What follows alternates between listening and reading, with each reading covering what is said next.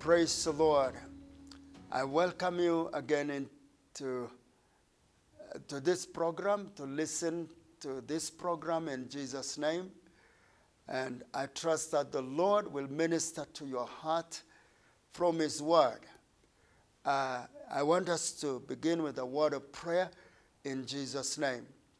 Heavenly Father, we thank you for this program and this moment that you have given to us, oh God, to share your word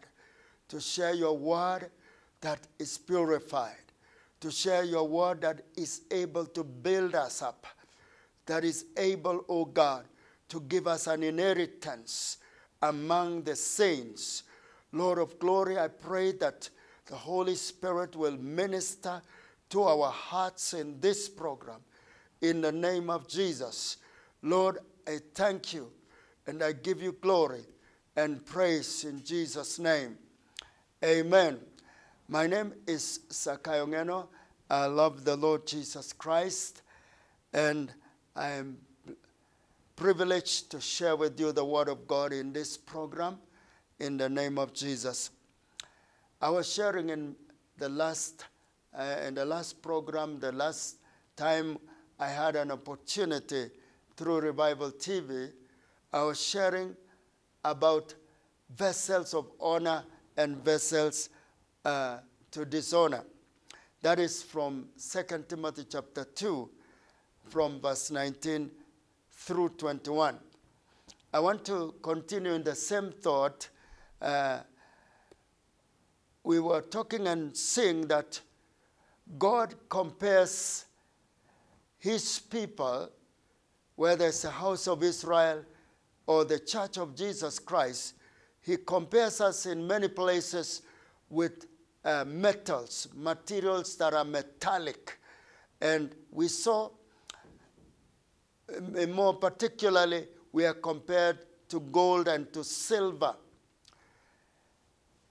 Although other metals are also mentioned, copper, tin, lead, the Bible compares us to those. And we saw from the book of Ezekiel chapter 22, God speaking about Israel, that Israel had become like dross in His sight. They were no longer the pure people that they were supposed to be. They were no longer the goldish people that were reflecting the character of God. We know that gold speaks of the character or the nature of God, the image of God. It speaks about that image. And God's people are meant to reflect to the world God's nature or God's character, God's image to the world. We are meant to portray. And in so doing, the Bible tells us that we bring praise to His name. We bring glory to His name. We bring honor to His name.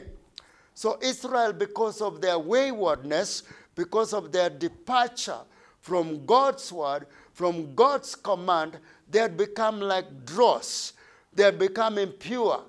They had become a people that were bringing dishonor to God instead of honor.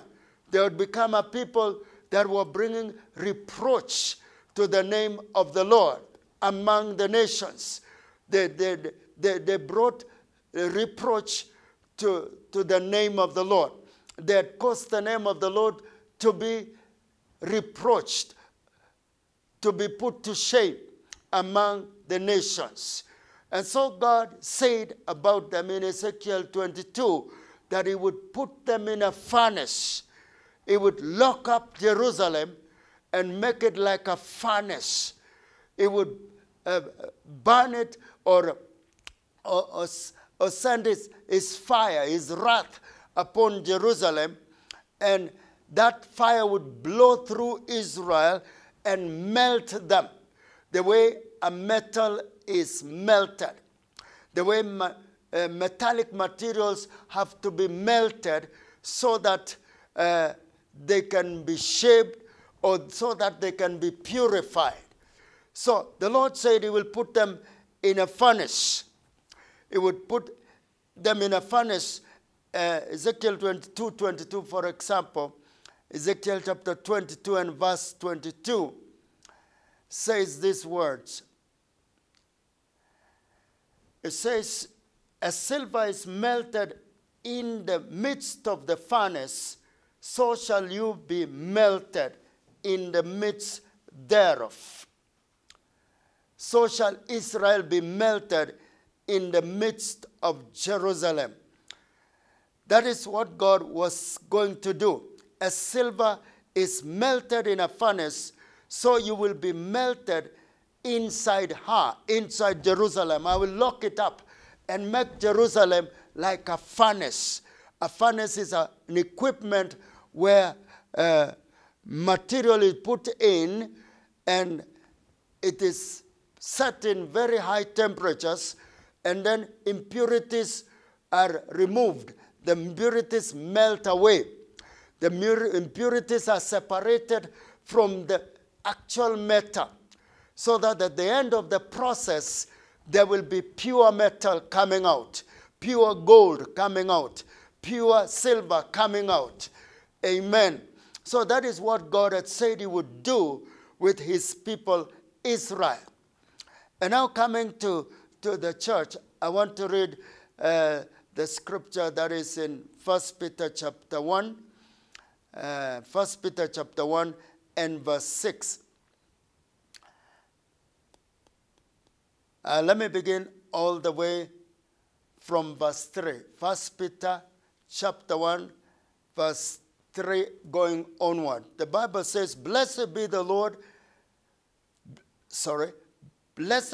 God and Father of our Lord Jesus Christ, which according to his abundant mercy had begotten us again unto a lively hope by the resurrection of Jesus Christ from the dead, to an inheritance incorruptible and undefiled, and that faded not away, reserved in heaven for you, who are kept by the power of God through faith unto salvation, ready to be revealed in the last time. Verse 6, wherein you greatly rejoice, though now for a season, if need be, you are in heaviness through manifold temptations, that the trial of your faith, being much more precious than of gold that perisheth, though it be tried with fire, might be found unto praise and honor and glory at the appearing of Jesus Christ. So, the Bible is speaking here about trials or temptations of many kinds, manifold temptations, or trials of different sorts, different kinds. And the Bible is saying that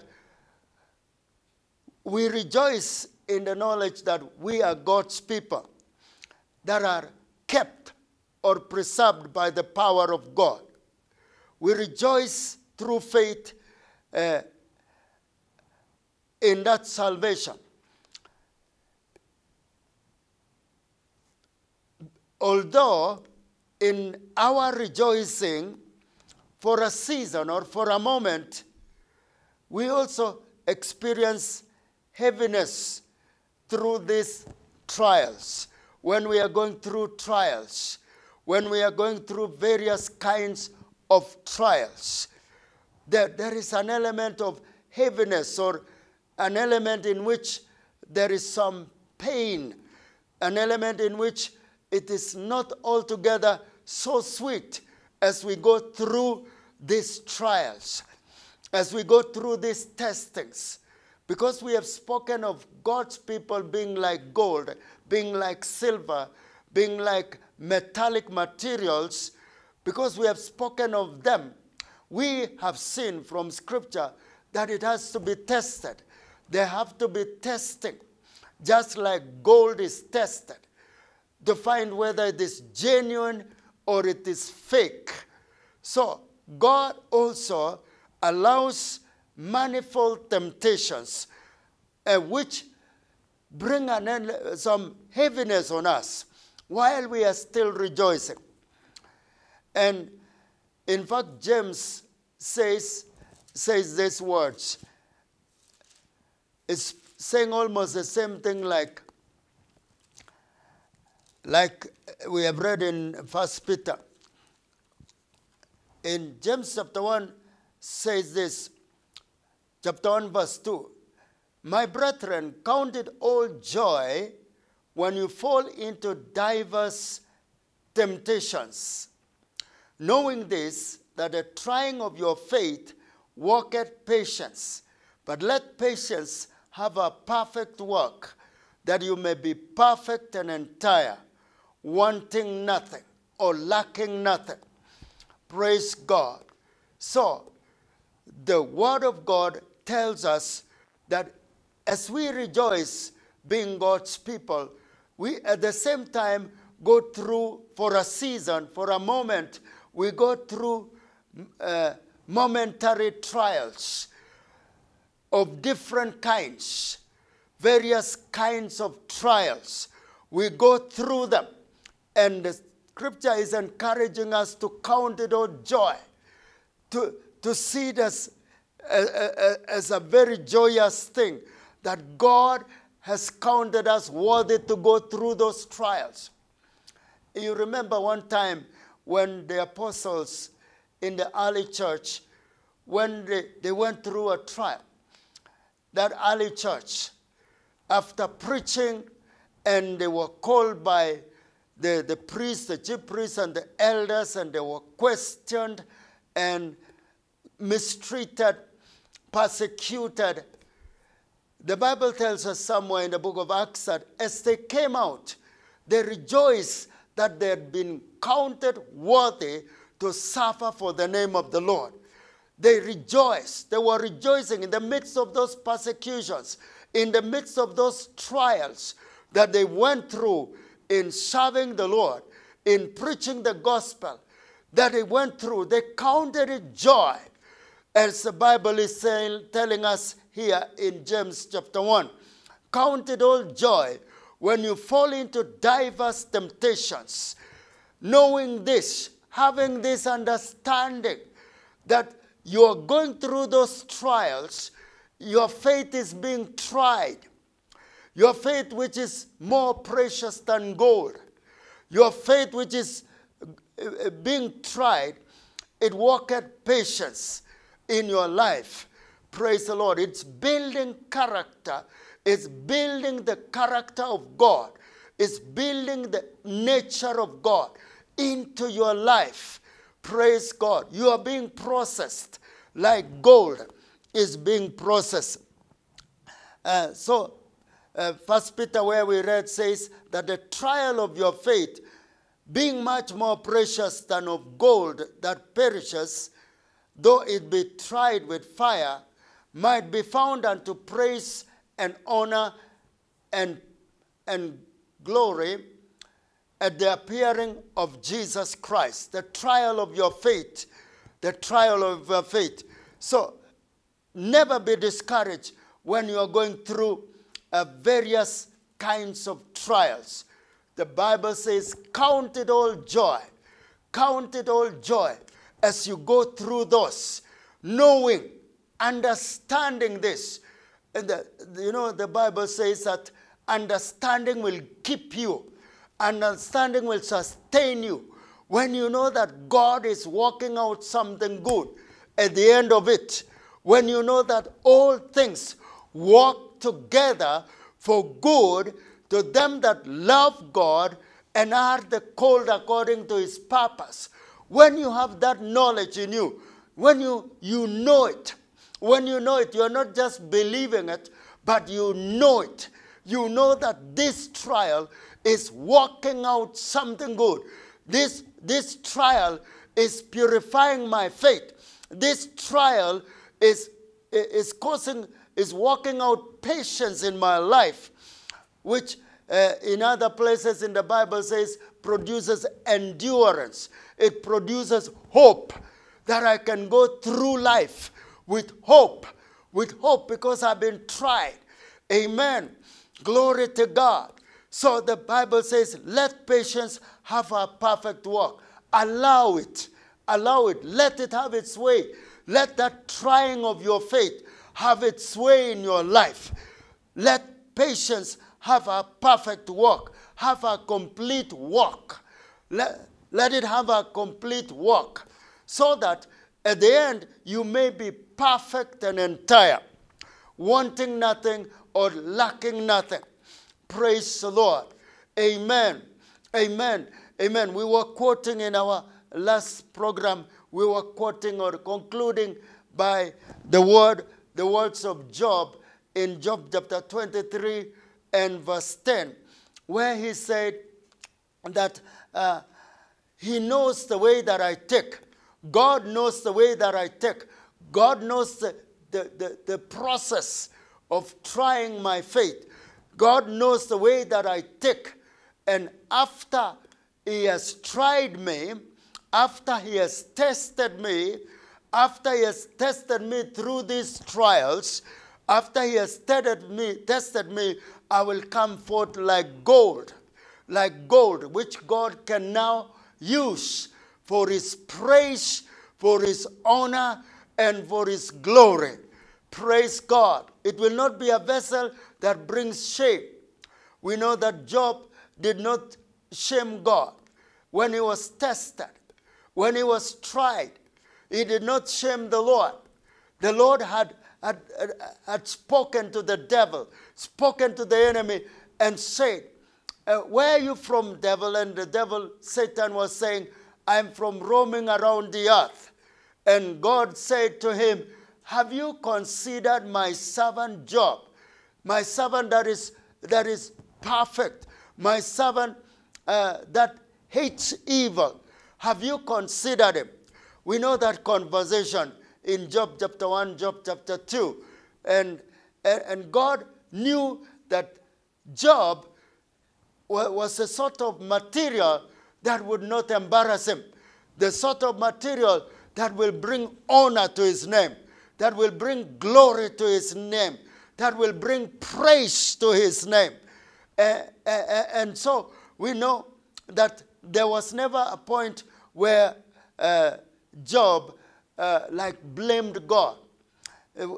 When he went through the great heavy trial of losing all his children, losing all his property, the Bible says he did not charge God with foolishness. He did not charge God. And a simpler way of putting it is that he did not blame God. He did not accuse God. But rather, as we know, he bowed down and worshipped God. That was a tested material. He did not embarrass God. The devil did not say, look, I told you this man will fail. The devil did not have his way. God, by his grace, he preserved Job through the fire. As we said last time from Isaiah 43, though you pass through the fires, they will not consume you. Though you pass through the flames, they will not kindle upon you.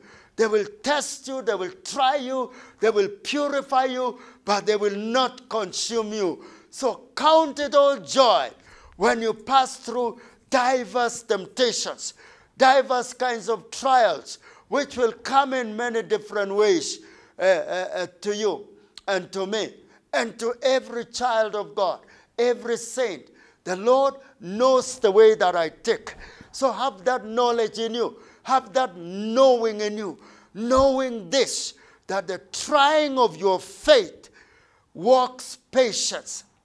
Knowing this, that all things work together for good to them that love God and are the called according to his purpose. Knowing this, that God is working out something precious in your life as you go through those various kinds of trials in the name of Jesus Christ, so that at the end, your faith, your life, your character, your standing shall bring praise, honor, and glory to God, like it happened for Job, like Job was able. So trials can come to us in different ways. Different ways. They can be good and they can be bad. They can be also bad in different ways.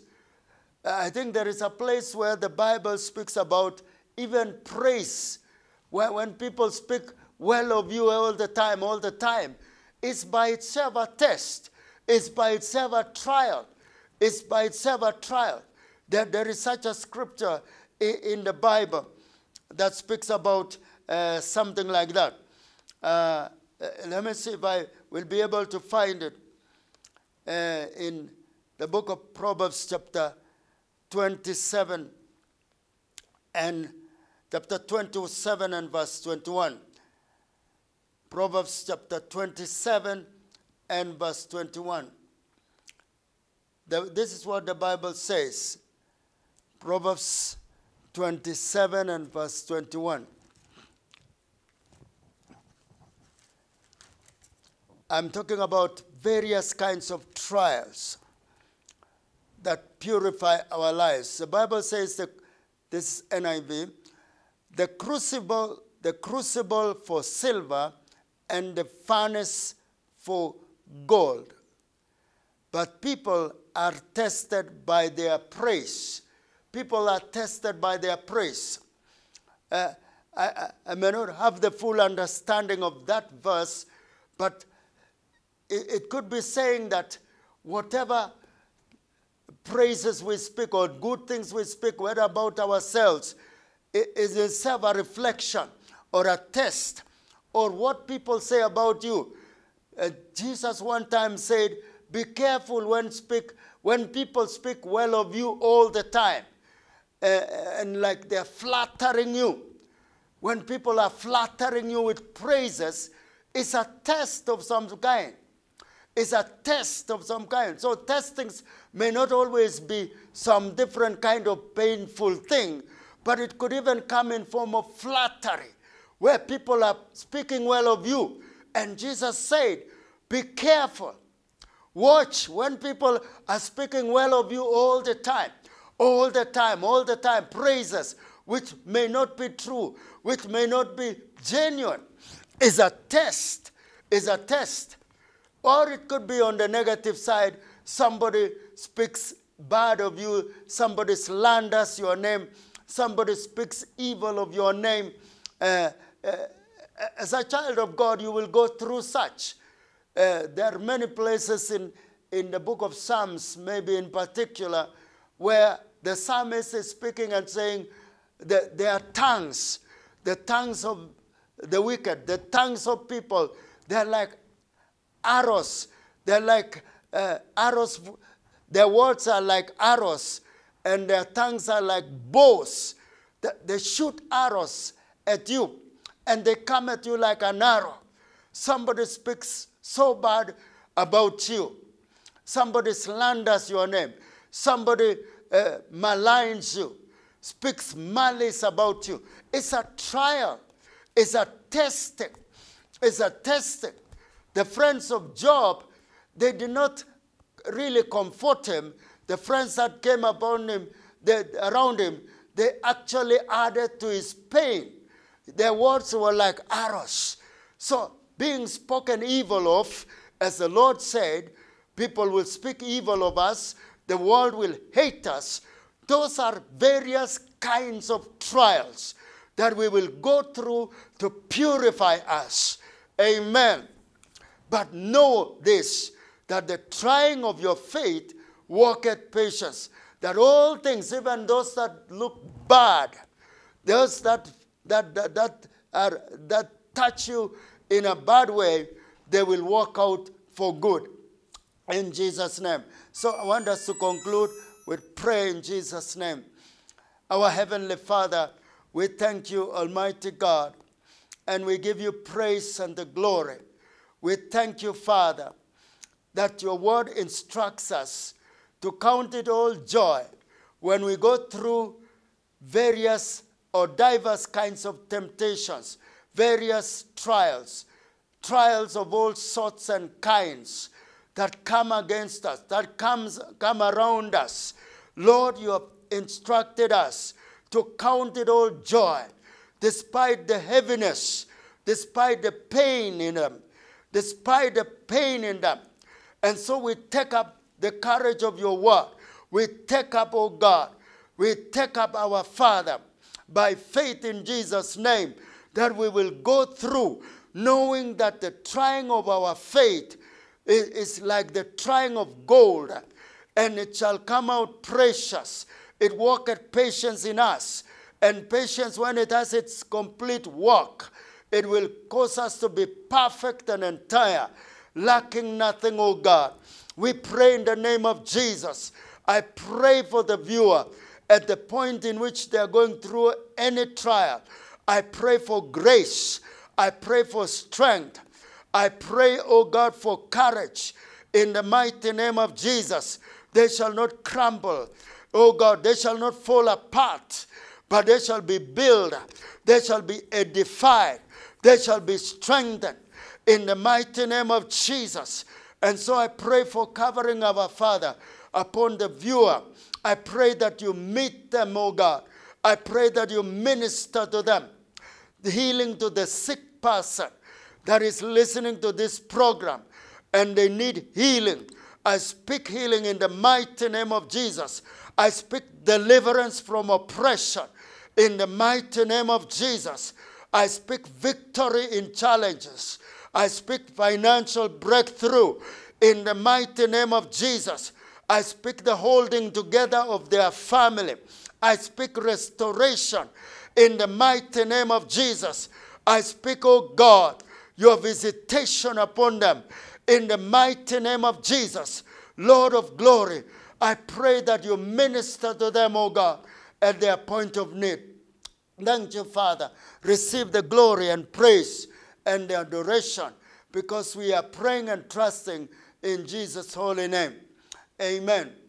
God bless you. And if you're listening to this program and you're not born again, I would like to lead you in a prayer of repentance, a prayer in which you are surrendering your heart, your life to the Lord Jesus Christ, so that you can be born again by a miracle birthing that the Bible calls being born again, being born of the Spirit.